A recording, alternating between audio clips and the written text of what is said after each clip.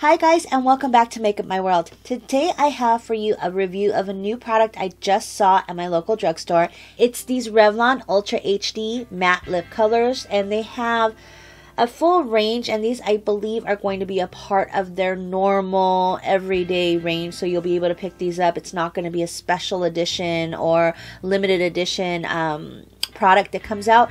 So they kind of made the colors go across. I mean, they kind of look to me more spring or summery, but they have, you know, a couple of nudes, some bright pinks, and a deep color here. So why don't we go through each color and I'll let you guys know my thoughts. Okay, so the first color we're going to talk about is the one that's actually on my lips. It's this one here, and it's called Addiction, and it is a deep berry color. On other people it will probably be darker than it is on me. It looks a lot darker in the container than it is on my lips, but it's a really nice creamy consistency.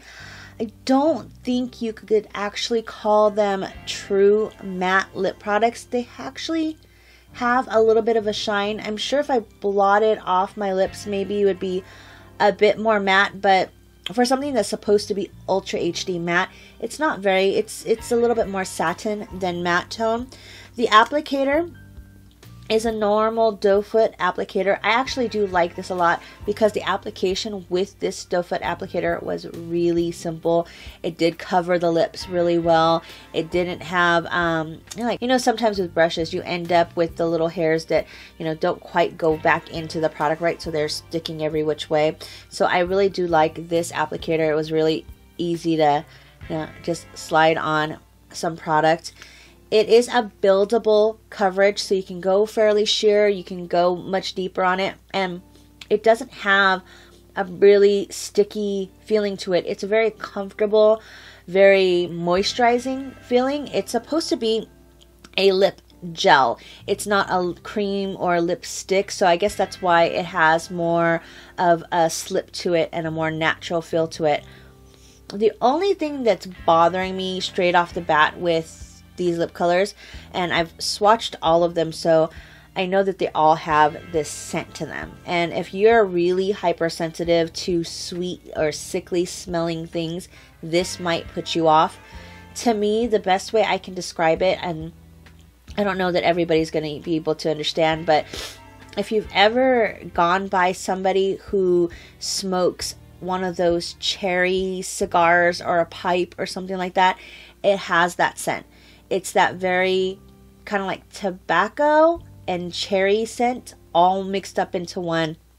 And it kind of goes away over time, but right now, since I just applied a little bit more, it's really bam in your face. And, you know, as I've worn it, it seems to have gone away a bit, but that's one thing that may put people off of this immediately, so be aware. But this is a really beautiful berry color, and again, this is Addiction. The next color is Temptation. It's this really beautiful bright fuchsia pink. This actually went on a little bit more patchy than the previous lip color.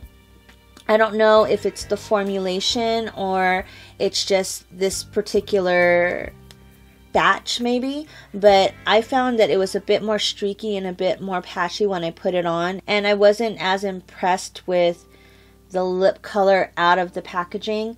It's a really bright, pretty pink, but it's one of those that you would wear on a special occasion, or if you're somebody who wears a really bright, you'd have to have the right skin tone to pull this off, and I don't think that I do. So couple of downers on this one. It's the color, I don't know if it really fits in with a permanent range, and the fact that it was a bit streaky did put me off this color, so it's not something I'll be reaching for. The next color is Love, and it is this orange tone red. It is really a tomato colored red. It's not one that I would normally gravitate to. It has the same applicator.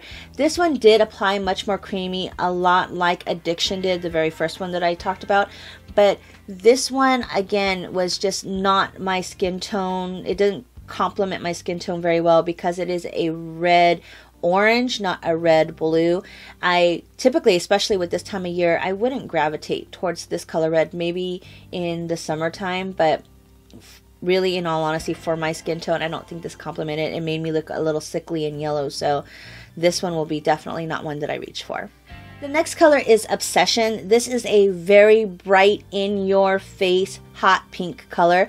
It's a really pretty color, and I think I would definitely see myself wearing it to somewhere fun or on a special occasion. It's very bright. It's very in your face. The formulation wasn't too bad. I did find it a bit streaky, but after I blotted it off, I didn't think that the way that it laid on my lips was overly awful. I do think that this is something I would gravitate towards every once in a while, or I might mix it with another color to customize a color for myself, you know, amongst the 6. So I don't think it's something I would reach for every day, but it's definitely a beautiful color, and I didn't mind the application of this one too much. It was actually pretty nice. The next color is Devotion. It's this pinky brown nude color. This one I think is probably my favorite out of all of the colors aside from Addiction, which I'm wearing. This is a beautiful natural nude that would complement so many skin tones. I think that if anybody is going to go out and buy one of the colors from this collection, it should be this one. It's very easy to match. It's one of those that you can keep in your purse. It's an everyday kind of color. It went on like a dream, and when I wore it, it actually lasted. It was one of those where it left a bit of color behind as you're drinking and eating, so I wasn't rushing to grab a color to reapply because I had patchy spots or anything like that. It's because it's of the color, it matches your under natural skin tone, so as it fades, it's just really gradual and it doesn't leave you looking like you have no product on. I really did love this color in particular. I think that if anybody wants to buy one of these colors from the range, it should be this one. And again, this is called Devotion. I am definitely devoted to this color out of all of them. This is really gorgeous. Okay, and the last color from the line is this one. This is a true nude, blank out your lips kind of color for somebody who's my skin tone. When I applied this, it literally kind of just blends into my skin. So if I'm going to do a really dark, dramatic eye, I will probably reach for this one. It was a nice creamy consistency. It did glide on well. It was really opaque when I put it on. I didn't have any problems with streakiness or patchiness with this one. The smell was there. It was stronger again with this one. I don't know if it's the ones that go on really well seem to be a bit stronger in that scent, but it did fade. And I do like this. It's not one that I would reach for all the time, but definitely if I'm going to do a really strong eye, I will probably reach for this because it's a nice nude that really nudes out your lips without making me look ghostly. So I did appreciate this color being included in the range.